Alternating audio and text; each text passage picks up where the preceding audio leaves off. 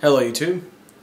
Okay, today we're going to talk about mechanical keyboards and what makes them so different from rubber dome keyboards and why they are desirable.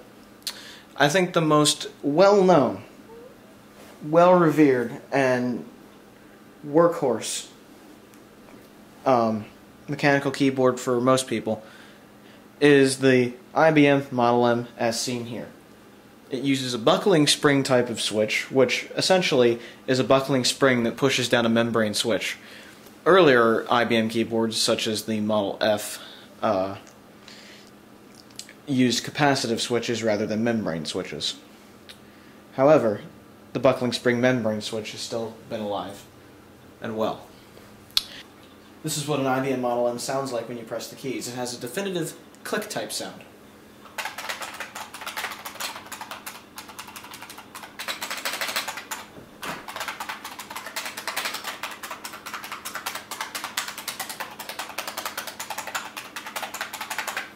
It is a sound that some people don't like. Some people don't like their keyboards to be clicky. Some people prefer that because it's auditory and tactile feedback. Now that's what a buckling spring switch keyboard has. It has tactile and auditory feedback, and some people like. I personally just like the way it feels when you type.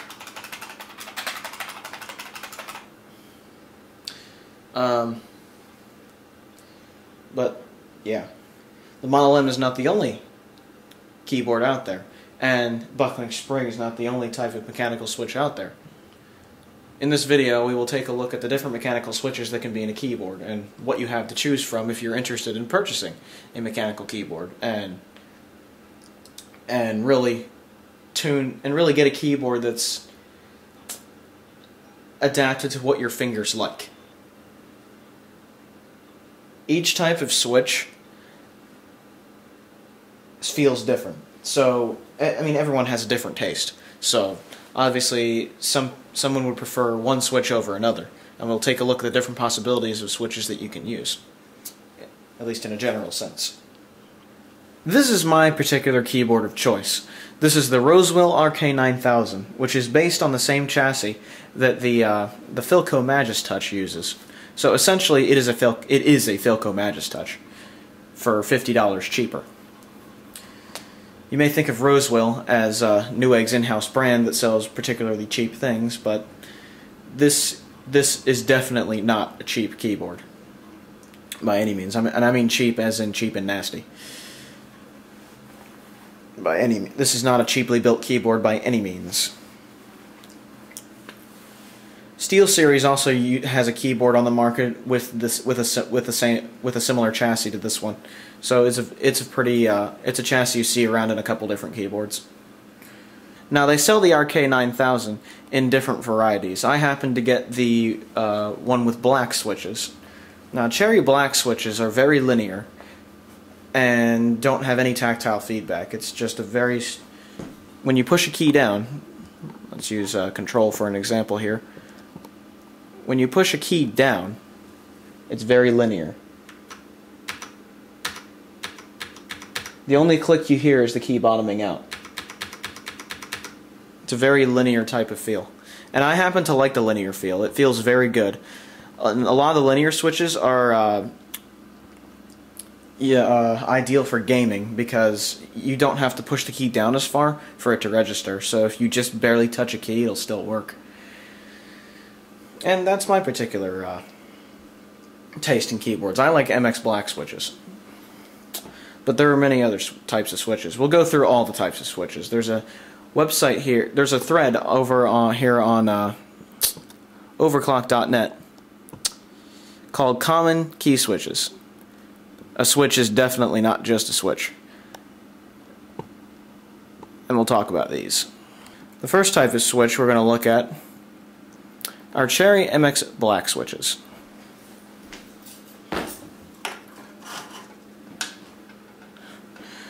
Now, as you can see, a Cherry MX black switch. Let me see if I can adjust the exposure here. There we go.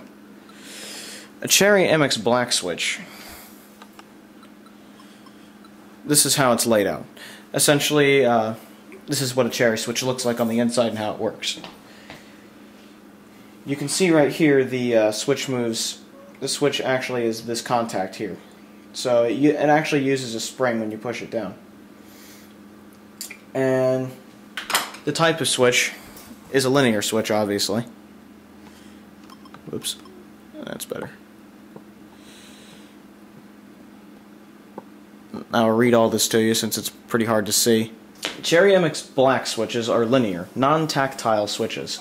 These are considered one of the best switch types for gaming. When gaming, having a tactile bump does absolutely nothing because you're going to be bottoming out anyway. So these give you a very smooth feel. The actuation and release points are at the exact same position as well, so games that require a lot of double tapping become easier than on any other key switch. However, most people don't enjoy typing on them that much, due in part to their linear nature.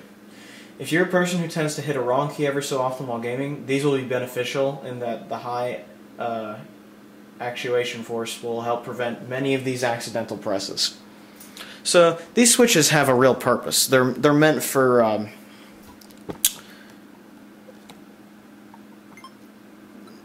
they really are meant for things like gaming and just a linear feel. I just happen to like the way they feel. I actually do type on these normally because they just have such a smooth feeling.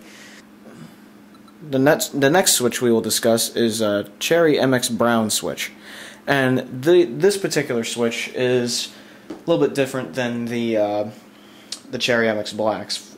The Cherry MX Brown switches actually is an actual tactile switch, as you can see by the type down there. These switches are for those who like Model M's and like the tactile feedback they give. These are a switch to consider for sure. And since the description says this better than I can by any length, so let's read it. Cherry MX Brown switches are considered a middle ground between typing and gaming switches. They have a light tactile feel halfway through the key press that lets you know the switch has activated. This gives you an indication of what you can release the switch. That grammar confuses me, but whatever.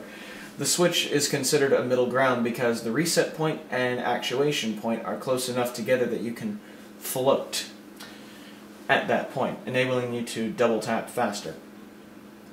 The switch itself actually has a peak force of 55 G. It is 45 G at the point of actuation. This is due to the design of the Cherry switch itself.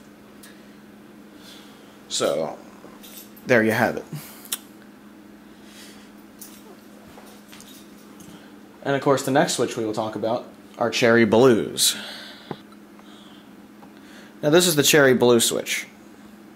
You can see how different it is from the other switches. You can see in the design of the brown switch. You can see in the design of the brown switch why it has that tactile bump, that little tab at the end right there. But you go down to the blue switch, you can see why right here that little plastic tab is why it has the feel that it does. That's why the click is there, because it hits the plastic tab. These switches click a lot more than others do. Other Cherry switches, that is. So, let's take a look at the description of this switch. Cherry MX Blue switches are the best Cherry switch for typing. The tactile bump can easily be felt, and the resistance is similar to your average keyboard. Although many people find them just fine for gaming, some don't like the fact that the release point is above the actuation point. This can cause some trouble with double tapping. This is usually the case with someone who has experienced other mechanical switches beforehand. As I note, the switch actually has a peak force of 60 G and is 50 G at the point of actuation. This is due to the design of the Cherry switch itself. So the blue switch is a very, if you do a lot of typing, this is definitely the switch for you. If you do a lot of writing, if you don't really do a whole lot of gaming, or if you just don't mind using them for gaming, then this is probably the switch for you. Now this is a switch I'm not as aware of as others. It's the Cherry MX Clear switches. And it looks very similar. In design it looks very similar to the MX Brown. But let's read about it and see what it's all about. Cherry MX Clear switches have often been called stiffer browns. as in stiffer brown switches, though some users note that they have more of a tactile feel than browns do. This can be a subjective topic, though this is another switch that could be considered balanced. The force required is comparable to most rubber dome keyboards, with a nice tactile feedback to tell you the key was actuated. These switches are harder to find on keyboards, so I bet you anything these MX Clear switch keyboards, if you can find one, are going to be quite expensive. So, as far as being economically sound, it might not be your best choice of switch there. These are Cherry MX Red switches, and they look quite similar to the browns, in my opinion, as far as their design goes. A lot of these seem to be similar to the browns, as far as design goes. But let's read about this and see what it's all about as well. Now, the Cherry MX Red switch is a linear switch rather than a tactile switch, so again, this is, I guess I could say this is probably in the same family as the Cherry MX Blacks, but let's read about this and see. Cherry MX Reds are another switch that can be considered a gaming switch. It's essentially a lighter version of the MX Black, requiring less force to actuate. Some people do not find this switch that good for typing or gaming because it is so light, but others rave for this fact. Light or stiff is always a matter of preference. This switch was hard to find and was reported as EOL, but it is still in limited production with a higher than average MOQ, leading to higher costs to board makers. Marketed with high demand, boards with this switch are becoming more common, but are generally more expensive as well. So the red seems like the red switch seems like one that's you know, if you like very, very light feel to your typing, the red switch is definitely for you, but it'll cost you a little more. So there you have it. Now these are buckling spring key switches. These are what most people know of in mechanical keyboards. This is the first thing I think of when I think of a mechanical keyboard, is a buckling spring key switch in a Model M. Tactile and clicky mechanical switch.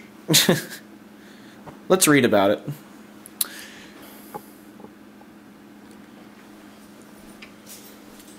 Buckling springs are pretty straightforward once you see them in action.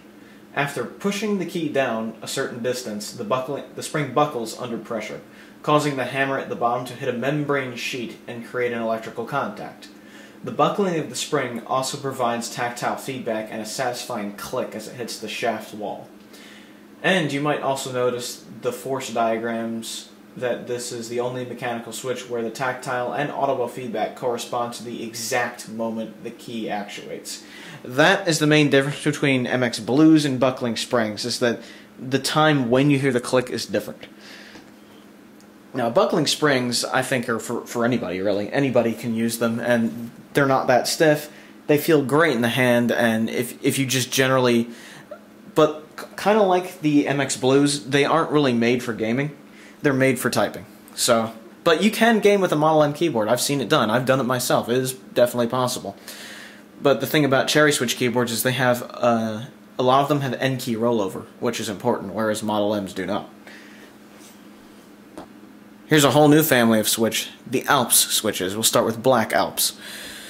You can typically find Black Alps in Dell AT101 keyboards, from what I've heard. A friend of mine has one. Let's read about Black Alps switches. Black Alps are one of the two most common Alps switch types. Many people do not like these switches due to the fact that they are stiff, bottom out hard, and tend to develop friction in the travel as they wear. Nonetheless, they are an improvement over most rubber dome keyboards. There are two different types of Black Alps switch. An older type known as the complicated, due to the large number of parts in the switch, and a newer type known as the simplified, which was manufactured by Alps and some other companies. Complicated switches are common in many older keyboards, particularly the Dell AT101W, which is a very common mechanical keyboard from the 1990s. The most well-known simplified black switch is made by a company called Fuka, which was used in the ABS M1. The Fuka switch has less resistance, but may claim that it provides less solid tactility than the complicated switch. So Alps is kind of on its own out there, I think. White Alps. Now, White Alps is also a clicky and tactile switch. Let's read about it. White Alps are one of the most common Alps switch types. These are far more popular than the black switches due to the more pronounced tactility and the lower force requirements of some versions. Like the black Alps, White Alps are much easier to bottom out on compared with other mechanical key switch designs.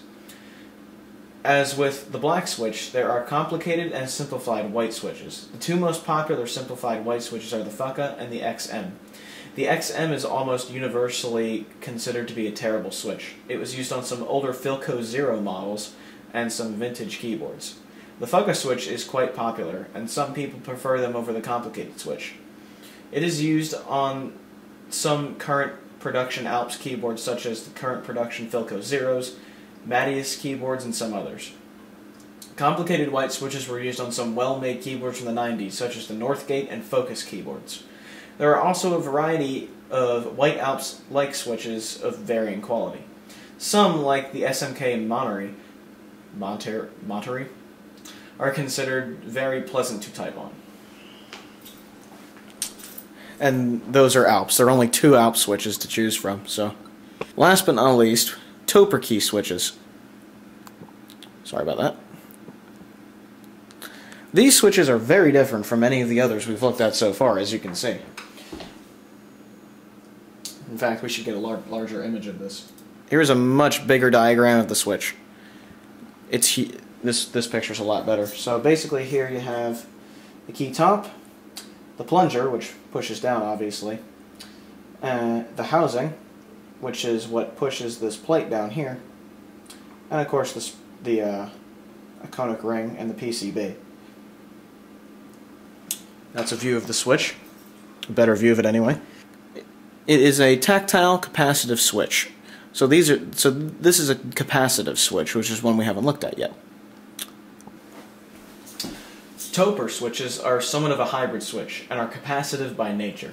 The Topper mechanism uses a spring underneath a rubber dome, and the depression of the spring causes a change in capacitance between the underlying capacitor pads. With this change in capacitance, the switch activates. Topper switches are considered some of the finest switches available, as they offer a very enjoyable typing experience with a quieter experience compared to a Cherry MX Alps or buckling spring switch.